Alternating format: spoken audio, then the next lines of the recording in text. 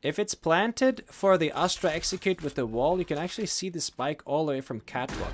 Which is why I made a double shock dart if you want to play post plant from this spot, either by going through this way or rotating all the way around.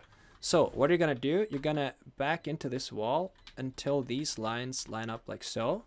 Then you're first going to do a full charge double bounce by just following this line and aiming right here. And the second one is going to be a 2-bar 2 bounce where you put the left corner of your charge bar right there.